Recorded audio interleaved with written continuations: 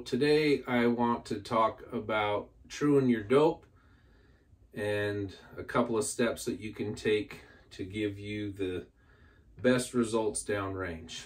So as we've talked about before, I run this Kestrel. This is the 5700 Elite with applied ballistics, and it's an amazing tool.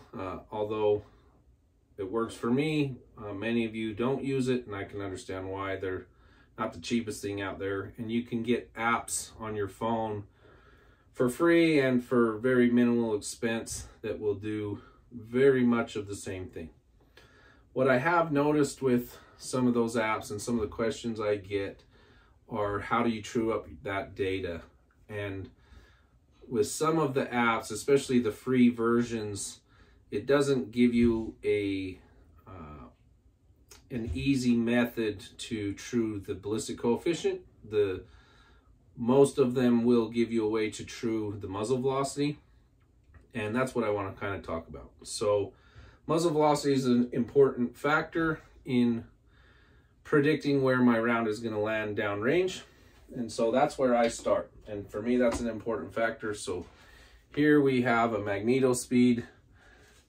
This is the V3, and then it happens to be on this Gray Ops mount, which just makes it really easy. I can mount it here to my spigot on my MPA chassis, and that way I can collect speed data without changing my point of impact, because it's mounted here to my chassis and not strapped to my barrel in any form or fashion.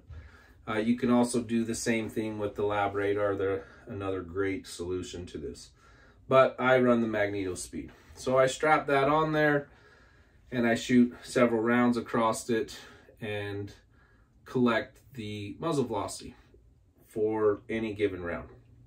And that's where I start. If I'm starting with a good, solid, known muzzle velocity, that gives me confidence that I can true the BC from there and make it line up with what I'm seeing downrange. So once I've done that and I have a known muzzle velocity and I've entered that into my solver, again, whether it's in the Kestrel or whether it's on your app on your phone, then I can true up the solution. And depending on your app, if it will allow you to do a truing function on the BC, that's great, but it doesn't need to have a truing function in order for you to do the same thing. So we're going to use this patch as an example. So there's some crosshairs. If you're aiming in the middle and you hit up high, your BC is higher than you have calculated. If you aim in the middle and you hit low, your BC is lower than you have calculated. So get your good muzzle velocity and then go out to a distance, preferably, if you're shooting center fire, preferably before you go transonic. So depending on your cartridge, you could be out in that 800-900 yard range. You could be even further, depending again on what you're shooting. If you're shooting, or you're trying to true this up for your rim fire, you're subsonic, or you should be shooting subsonic in competitions, my opinion.